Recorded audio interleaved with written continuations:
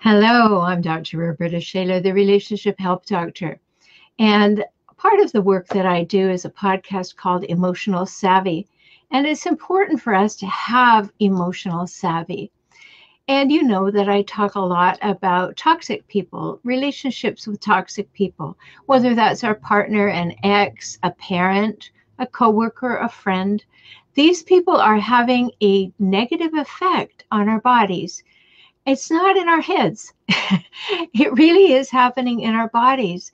And I wanted to talk to you today about those things. I want to make them real and validate them for you. Chronic stress is a big problem. Chronic anxiety is a big problem. And we really need to be thinking about these things, because when you're with a hijackal, one of those toxic, difficult, and often disturbing people that I talk about, you are going to be under chronic stress and may well have chronic anxiety, or at least you're going to have some fear, or what we call hypervigilance. You're always looking over your shoulder, always wondering what's coming next. What do I need to be aware of? What do I need to be prepared for? And that causes chronic stress for sure. So it's very important for us to think about the effects of this. And I want to give you some scientific information, because it's not just an idea. It's not just me saying this. It really is some scientific validity behind all of this. It may be happening to you. It may have happened to you. And there is healing that can occur. You really can heal. You'll need some help. That's what I do in the world. I have clients all over the world that I help through video conferencing, but help is available and you can heal. So I just want to give you some parameters about this, how it actually works. When you're under chronic stress and you're under some fear, some anxiety, some concern all the time, some really low-level stuff that's going on every minute of every day, looking over your shoulder, being concerned, maybe your shoulders are making their way up to your earlobes by the end of the day. And when you do that over time, certain things happen in your brain. And I want to talk about two of them. This chronic stress and anxiety will cause an important part of your brain that is connected to short-term memory to shrink. This part of your brain is called the hippocampus. And when that shrinks, you know that feeling like you can't quite grasp something? If somebody's telling you all the steps and you don't really feel like you got it, or you begin to feel that you're losing your mind, that you're forgetting things and important things slip by, and then the hijackal tells you that you really are not as maybe worthwhile or as bright as you really are. Yeah, when that happens, if you've been under this chronic stress and tension, and you have fear in your life most of the time, the body releases a chemical, a hormone called cortisol, and this is engaged with both the hippocampus and with the amygdala, which is the other part of the brain that we're going to talk about today. So I just want to validate for you, this is happening to you because you are with a hijackal, a relentlessly difficult, toxic person, or you were raised by one. And the good news is that you can change all this. It's up to you. I know it's not easy. I'm not making it out to be easy. I don't want you to think that I don't understand. I've been with one. I know what it took to get myself and my children away. I know all of that. So I don't make light of that at all. But I want you to understand what's happening to your brain, because you don't want to feel less than the capacity that you had before. You don't want to be forgetting things. And when your hippocampus shrinks, that can happen. So stress causes the production of cortisol, and this decreases the volume of the hippocampus. That's what makes it shrink. So it's very important to get away from the chronic stress. Now, you know that I always say, when you're in that situation with a hijackal, you want to do your own work first.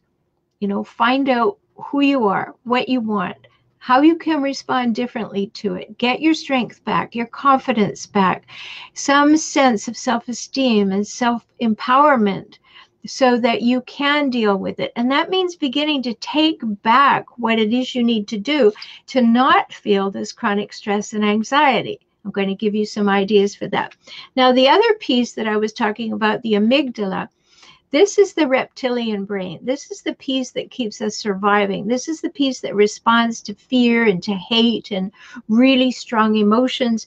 And it affects your heart rate and your breathing, right? You know what I'm talking about. It affects your heart rate and your breathing. So this little triangle of the hormone cortisol and how it affects the hippocampus and the amygdala are very important for you to know. Yeah, maybe you don't need to know the science, but you need to know that when you have been with one, I was raised by a hijackal mother. I don't know a moment when I didn't have it until I left and married and left a hijackal and eventually learned that that's not going to happen in my life. No, you're not going to shrink my hippocampus and render my amygdala into some form that is completely hypervigilant anymore. And that amygdala is the fight or flight place, and what happens to it as the hippocampus diminishes, what happens to the amygdala is that it becomes enlarged. And when you're stressed, you do some things to protect yourself, and you may be familiar with these. You go into denial. You pretend it's not really happening, or you pretend it's not really so bad. Familiar? Well, sure, that's protective. That's what you're trying to do. You're trying to protect yourself. And then you justify any little moment when the hijackal was good, or any good qualities the hijackal has, and you diminish what it is that's causing you the stress and the anxiety. So you start pressing that down, and then you develop what I call a selective focus. You ignore the abuse, and you talk about, oh, I remember one time when we were on vacation and how wonderful it is. Now, I had a client once who came into my office. I'd been seeing her for a couple of months, and she had a big red mark across her face. And here's an example of what I've been talking to you about. And I said to her, what happened? She said, he hit me with a hairbrush. I said, oh, but she said, oh, but I know he loves me. I know he loves me. I said, how do you know that? She said, well, 3 weeks ago, we had a big blowout. And then he came and told me he loved me, and he brought me flowers. You see? Went way in the past to justify that she was loved. And yet here was the evidence on her face that she was being abused. So when I said to her, well, what would this be then? Would that be a love tap? And she just dissolved, because of course she recognized that she was in denial and that she was justifying the good moments in her life and trying to hold on to those when really she'd been hurt way too many times. So the good news is that you can get your hippocampus functioning again, and you can reduce the size of your amygdala. But here's what you have to do. First of all, you've got to start doing things that cause you to have quiet. Meditate, visualize on good things, spend time in the silence, spend time in nature, and allow your shoulders to come back down from your earlobes and actually have some time. Take a yoga class, learn to meditate, find really supportive friends that just love you and support you. Not that you have to be talking about how awful it is with your hijackal. No, find interest, find things that support you and that you're keen about and you have some passion for, and do that. And yes, I know finances may be that the hijackal is controlling them and doesn't want you to do all those things, but you'll find a way, because you matter, and you must treat yourself as though you matter. You must take that time. When I was a young mom with 3 children and I was on my own with them, I had a sign that I put on my bathroom door, and it said I would go in and have a bath. We had one bathroom, and that was the only place that I could go. I had almost no money, certainly no disposable income. And I had a sign on the door that said, only knock if you're bleeding, because I had to do something to have that peace. Working full time, being a single mom, doing a PhD, 3 kids, not enough income. Yeah, a lot of stress. and I had left enormous stress. So it's important for us to understand that you can turn this around and you can find little ways to catch your breath and release that. And yes, there are therapeutic things that you could do too, and we could certainly talk about that. But I want you to understand that this foggy mind and all the things that are happening, this creeping shoulders and anxiety and concern and hypervigilance, not knowing what's coming, all of those things are hurting your brain. And you deserve better. You always have deserved better because you matter.